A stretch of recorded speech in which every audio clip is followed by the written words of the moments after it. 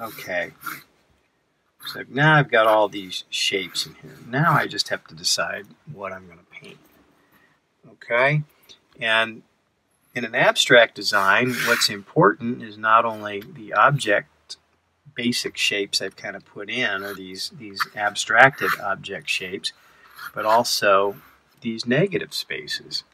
You know, I can choose to break those up differently if I choose to. I don't know. You know, again, I'm gonna kind of play with this. I'm sort of winging it here, but this makes it kind of fun because I don't know exactly how this is going to turn out.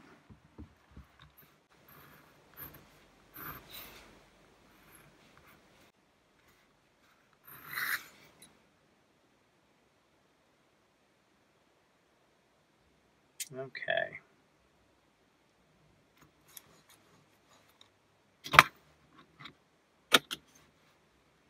Well, that's my basic design. Let's see where we go.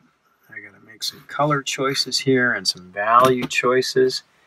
Again, I could try to work this all out on paper first, you know, but I'm just going to kind of wing it a little bit here and see what happens.